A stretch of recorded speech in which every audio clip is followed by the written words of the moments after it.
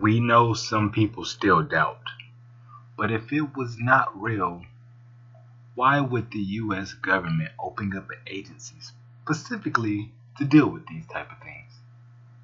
This is Cardinal Muema of Africa with the Ecumenical Order of Christ. NASA is taking the return Christ serious, as you should as well. Yield to me now, and I shall restore peace and prosperity. Refuse, and I will rain fire from the sky. I will continue to shake your land, and I will darken your sun. Article quote headline reads, NASA's Armageddon office aims to protect Earth from doomsday asteroids. I'm going to go over this briefly with you guys. NASA has just launched a new office aimed at protecting the Earth from potential doomsday asteroids.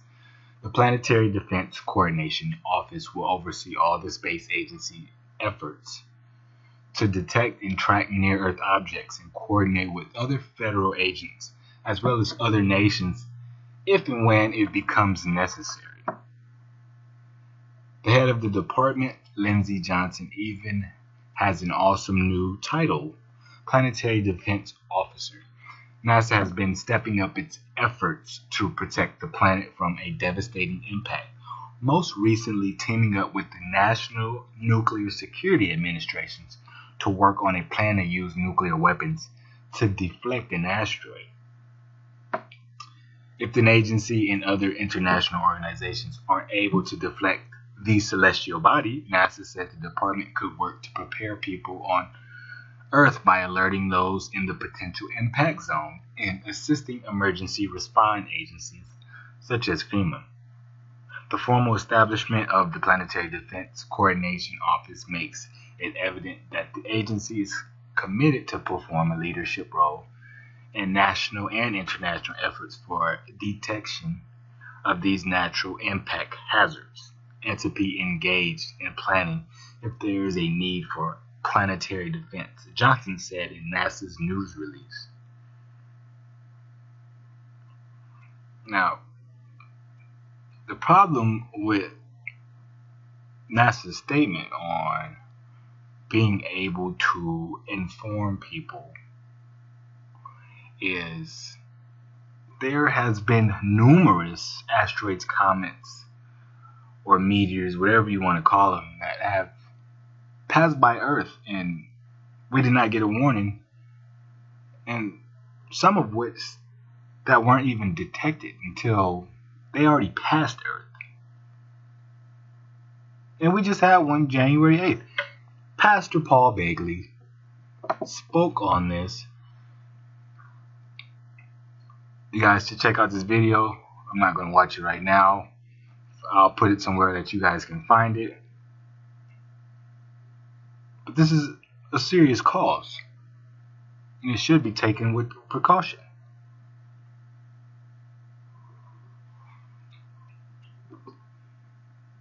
Now, we're approaching January 28th, 2011.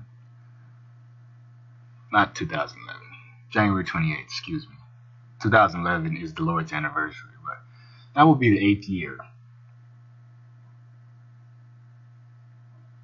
The Lord's not going to continue talking to himself. Either he's going to have obedient subjects, or we're going to see a restart in humanity. But besides the fact, there are some worthy people, and there's great news for those worthy people, because Elysium, the Lord's throne, was seen near the sun. Mr. MBB333 got some pictures from, I want to say, a lady, and he did a little work with him, and it is indeed Elysium, the Lord's throne. So I'm going to briefly read something really quick from the Armageddon Broadcasting Network, excuse me. As we've seen many times, Hollywood gives you a glimpse of the hidden truth to prepare you for what is coming. And in the 2013 movie Elysium is one of the best examples. The ancient people were very aware of where the Lord and the lesser gods dwelt. Those who were allowed to see it wrote many stories of the paradise of Elysium, also known as the White Island in the Black Sea, because of all of its inhabitants were white, and it floated in the Black Sea of space.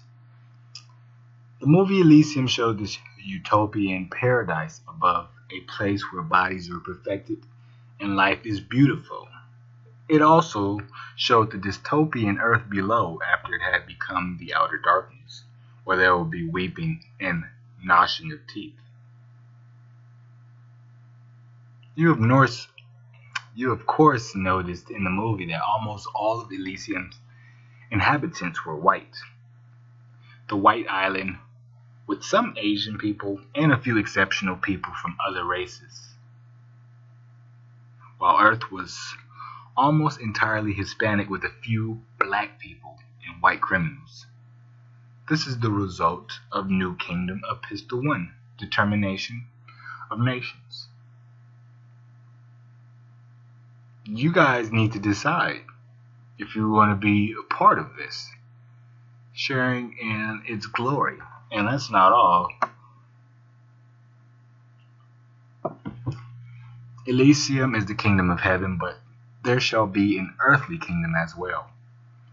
If you read Revelations chapter 21, it speaks about New Jerusalem, and it says, New Jerusalem will land and become the capital of earth. And though the Lord's throne is in Elysium, he will live among his subjects on earth in New Jerusalem. Psalms chapter 132, verse 13, for the Lord has chosen Jerusalem. He has desired it for his home. Well, now you know the truth. So, some big things happening. You guys need to get right with God. There's not much time left. Join the International Congregation of Lord RayEl. That is RayEl. And get engaged. See what you can do. If you're in America, you need to leave immediately. ASAP, as soon as possible. This is Cardinal Adam Muema of Africa with the Ecumenical Order of Christ. Until next time, be blessed.